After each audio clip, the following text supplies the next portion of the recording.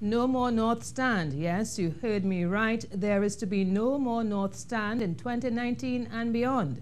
Chair of the National Carnival Commission, NCC, Winston Gypsy Peters, says it's too costly. Well, the rationale behind it is that the North Stand hasn't been making money in any way. It has been losing money, and it was only really used for one event, which is the Panorama semi-finals. After the Panorama semi-finals, the North Stand, nobody goes to the North Stand. We even try to tell people to go free to the North Stand, and nobody go there, and the price to put up the North Stand and put it down, it costs a lot of money to do that. Mr. Peters says that they are facing the same economic situation as the rest of the country and the world, and he's determined to treat Carnival not only as fun, but as a business.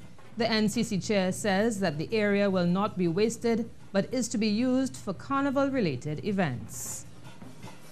We're utilizing the space, the space is there, and we're utilizing the footprint of the North Stand to do other things. We're having something called the North Park. And the North Park is designed in such a way so it's going to have places for steps and things. As a matter of fact, we already have some of the promoters interested in having their own party there. So you see, listen, the time has come when we can no longer afford to do things that doesn't make money.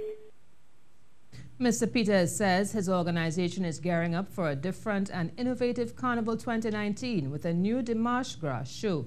He is also working to expand the Carnival product into already existing extravaganzas, such as Borough Day.